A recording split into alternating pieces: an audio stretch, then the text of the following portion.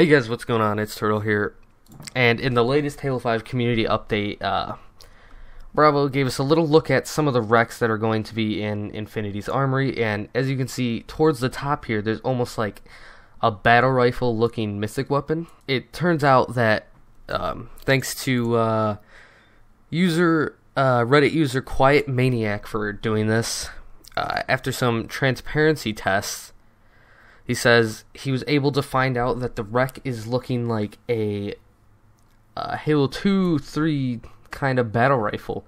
And here's what like the Halo 2 battle rifle looks like compared to this picture. It's almost exactly the Halo 2 battle rifle. So if the people that didn't think the classic VR was enough, I guess Halo 2 battle rifle will be one of the wrecks in this month's update. And for those of you that don't know, Infinity's Armory, this update will be coming out later this month. That's all we know so far. So anyway, thank you guys so much for watching. Have a wonderful day. Bye-bye.